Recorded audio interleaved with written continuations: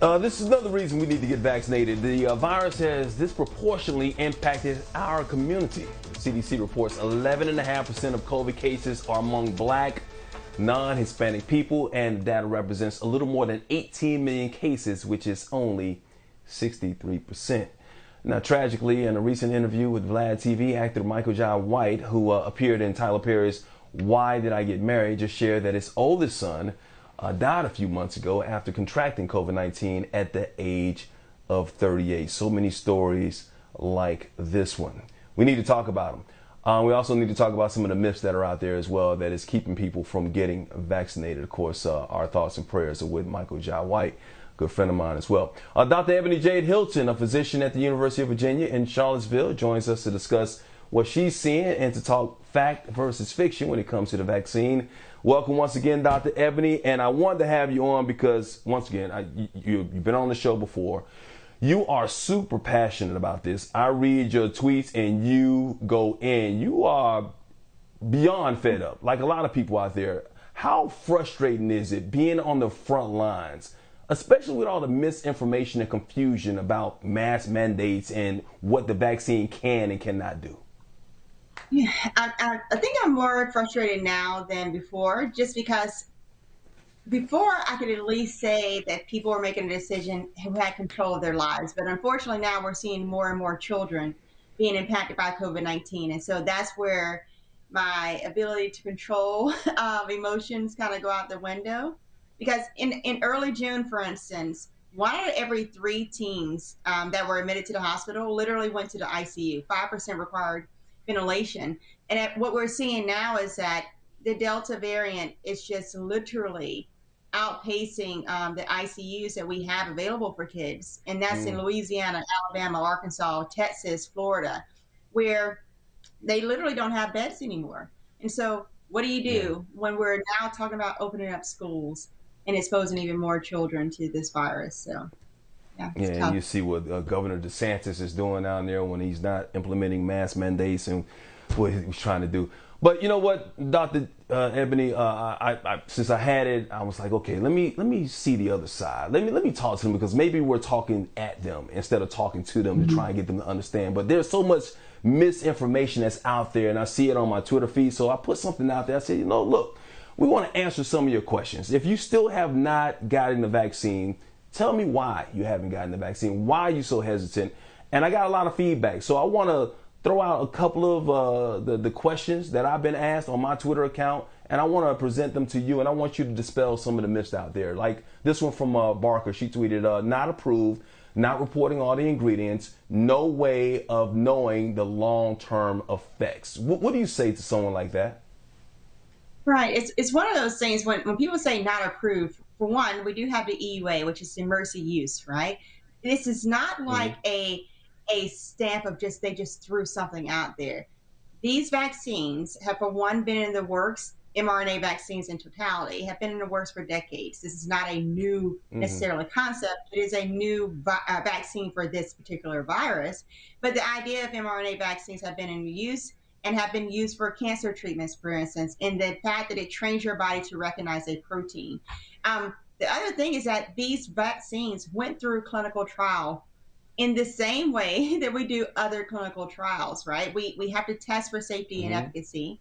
The difference is that typically what happens is that you have to do the clinical trials and then you get money in order to produce these interventions. COVID, because so many people were dying, I have to remind Americans that we've lost now over 600,000 Americans in a year. Because of that fast pace, all of the wealthiest nations of the world said, let's dump money into this system. That if this thing proves itself to be safe and efficacious, then automatically, because we've dumped all this money into the system, the vaccines will be available on day one and not years later. And so people just have to, if you're not in the process of Yeah. understanding fully what usually happens, sometimes it's best to say nothing at all because you may be risking someone I, else's life by kind of perpetuating these notions. I love that you said that because this is affecting the entire world. So the best scientists and doctors from around the world coming together to try and stamp out a pandemic that affects us all. So yes, it's going to be a little bit quicker than expected, and people and the nations were losing money. So yeah, we want to get people back to work. Another thing that's out there, I heard people talking about, hey, I'm healthy, I'm young. I do things to boost my immune system naturally, and asking why getting the vaccine if they take care of their bodies already through natural causes. What do you say to them? I tell them, for one, this whole notion of, oh, you guys don't celebrate people being healthy. Doctors have been telling people to be healthy forever. This is nothing new. We say don't smoke. We say use healthy lifestyle, exercise. But COVID-19 does not care. We've literally buried children, the healthiest of persons that we have walking around, who are 9, 10 years old. We buried them because of COVID-19. So imagine if you've been living for 30, 40 years and your organs have been running on this treadmill trying to keep up with regular life. Imagine what happens if COVID-19 touches those lungs or touches that kidney. Mm-hmm. It is not a matter of if, it is a matter of when, if you are not vaccinated at this point, because COVID, the Delta variant, is spreading like wildfire. Mm-hmm. It is, and that's why we got to keep the vaccination rate up to keep up with the different variants that are coming out there. Like we got the Delta Plus, the Lambda. We're going to talk to Dr. Fauci about that in just a second. I was arguing with a family member. Somebody's going to be in a family. I don't know if he's going to be in a family if he continues to talk like this. He was saying, well, why am I going to get this? This vaccination is actually killing people. I read somewhere where it killed 12,000 people. That people, and this is what people are saying, that the government is covering up that many people are actually dying from the vaccine. What do you say to them? I tell those people all the time, show me where. Literally, it's one of these things that if you're reading something on Facebook that you found, that your friend found, and it has absolutely no data, show me where. Come into the hospital. I will allow anyone who wants to walk through the hospital. We can go and go through all the credentialing, get your HIPAA, your certification, so you can walk through the COVID ICU and see it for yourself. But if you're going to be that bold to make those statements, then literally go and see what it's like to risk your life to take care of those persons who now literally cannot breathe. It is not a benign thing to make those comments, because on the other end of it, you may be costing someone their life. Absolutely. Once again, this is a preventative measure. It is not a cure. Nothing is 100%.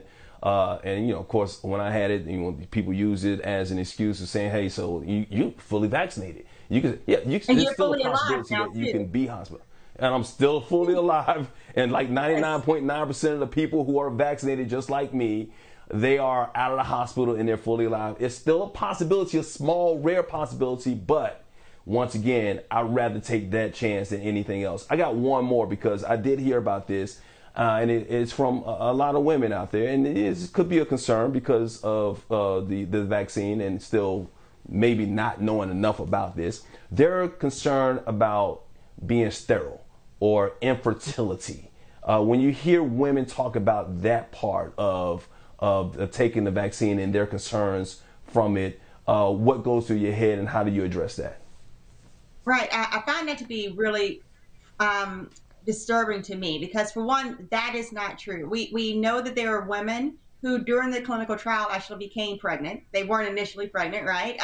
Became pregnant and they went through full term, and babies are doing just great.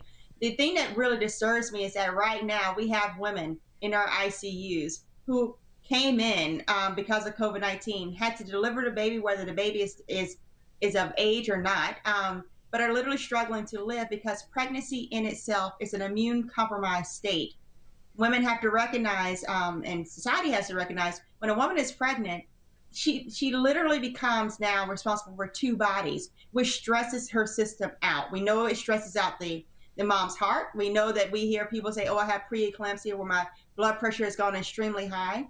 Well, your immune system is also compromised with pregnancy, meaning that if you get COVID-19, you're more likely to have the most severe form of its manifestation. And so not being vaccinated places those moms at great risk. And also with vaccination, you are able to pass immunity onto your child potentially, which means that your baby can be born with a shield around it from COVID-19. So just think about that. And once again, like you said, you can't just think about yourself. Think about the people, the family members that are around you, because you could be healthy, but they could have an underlying condition and they may not be as lucky. Dr. Ebony Jade Hilton, I love having you on the show. You always bring a wealth of knowledge, that passion, that conviction. Continue to fight the good fight out there, and let's save those lives, okay? Appreciate you. Thank